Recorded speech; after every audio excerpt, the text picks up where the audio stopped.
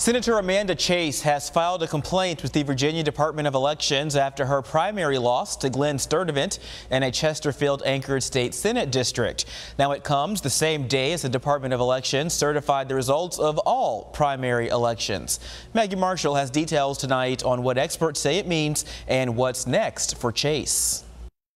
No, I will not concede. 2 weeks following the Virginia State Senate primaries, a candidate is challenging the election. Republican Senator Amanda Chase, who represents Chesterfield County, filed a complaint Wednesday. Officials say she lost the primary to Glen Sturtevant by nearly 400 votes. If the State Board of Elections chooses to ignore our complaint, then we have other remedies that we hate to use, but we will use. And the complaint, she is asking for a hand count of absentee ballots and a full forensic audit of voting equipment. In the past week, she has taken issue with the process of certification of early voting machines. It undermines the trust of the people. Claims the Chesterfield County Registrar disputes, saying they are in compliance with state laws. On the same day the complaint was filed, the Department of Elections certified all election results from the primary. The certification says that the election is over, that the State Board of Elections is comfortable with the results. They've been reported accurately, and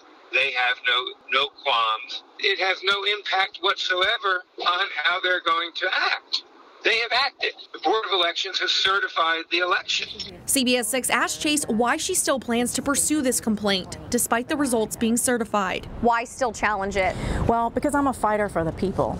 And if you give me a 1% chance to contest something, I'm going to stand up for the people who voted for me and supported me. Chase says those remedies are launching a write-in campaign in the fall, so she can still have a shot to hold her Senate seat in November. Chase stated she also raised $10,000 to help get legal consult to fight this. We didn't want to file a frivolous lawsuit. We didn't want to file a lawsuit that didn't have any standing.